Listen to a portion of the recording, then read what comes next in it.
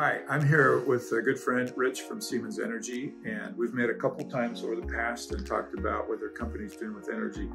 And today, he had so much enthusiasm and so much excitement. I said, before you go, we grab a quick video.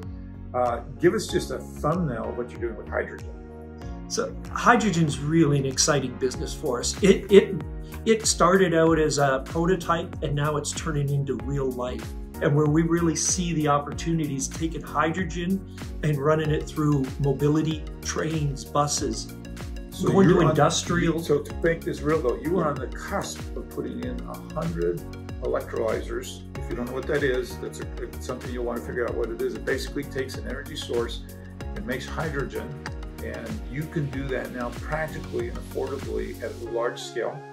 Correct. And when I say large scale, give them a sense of what you're working on right now. So, you know, we're talking, we used to be talking about small 1 units, and now we start talking about hundreds of units. Hundreds of units that can power plants, that can power buses, trains, make ammonia so that you get green fertilizer. Okay, and we could talk about this for an hour, but yeah, what this means is we can have energy independence as a country. Correct. We can have low, affordable energy prices.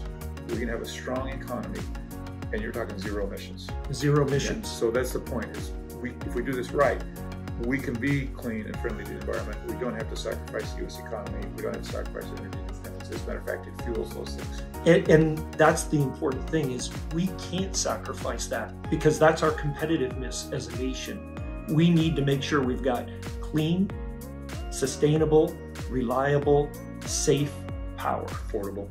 And the last one is affordable, because if it isn't affordable, it doesn't become a business. And if it's not a business, it's not a sustainable business. You heard it here. We're calling that clean energy.